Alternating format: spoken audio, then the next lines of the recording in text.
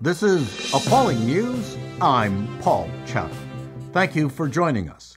The war continues in the Middle East, threatening to expand, and so the city of Chicago recently voted to demand a ceasefire in Gaza, in a region a world away that has nothing to do with the Windy City, except that it is also run by criminals, but it probably still has its Walmarts.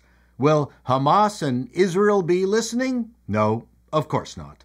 Perhaps after 2022's 2,600 shootings and 620 homicides, City Council would have been better served by voting for a ceasefire in Chicago.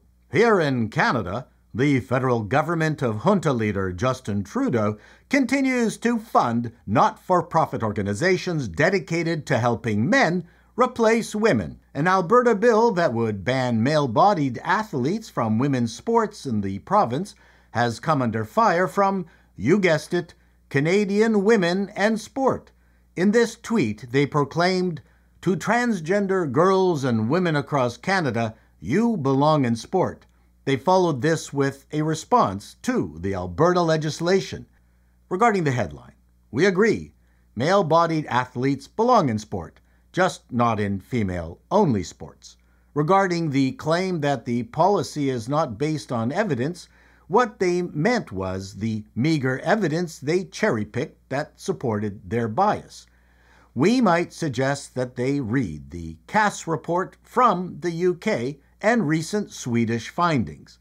Regarding the policy will cause harm, this is also a claim without evidence, unless you're referring to the recent incident at a swim meet in Ontario of a 50-year-old male-bodied individual openly dangling their sausage party in front of 12 to 14-year-old girls in a change room. Notice, we use the possessive pronoun so as not to offend them. And finally, girls' sport is for all girls, for which we'd like to ask Canadian women in sport, does that include murderers who self-ID just to get into a woman's prison? As an addendum, after we pointed out that while they are very gung-ho about encouraging penises in women's change rooms, they are still maintaining age categories. They blocked us. One has to have priorities. In entertainment news, stand-up comedian Shane Gillis will be hosting Saturday Night Live on February 24th, featuring music guest 21 Savage.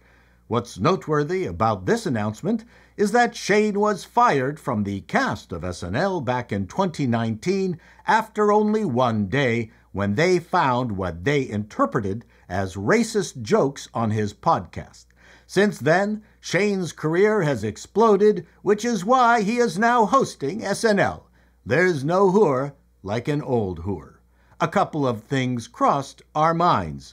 Does anyone watch SNL anymore? Who is 21 Savage?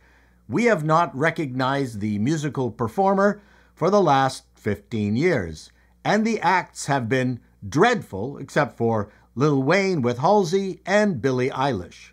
Finally, we expect at least half of the 85 cast members to boycott the show the way they did when Elon Musk hosted the highest-rated show of the year, because when you want to understand the business of show business, just ask an entitled SNL cast member. White Democrats and liberals eager to bathe in the sweat of their own guilt from laughing and enjoying the Cosby Show have been conspicuously absent recently when Democrats bust illegal immigrants into Boston and put them up in the fancier parts of Boston?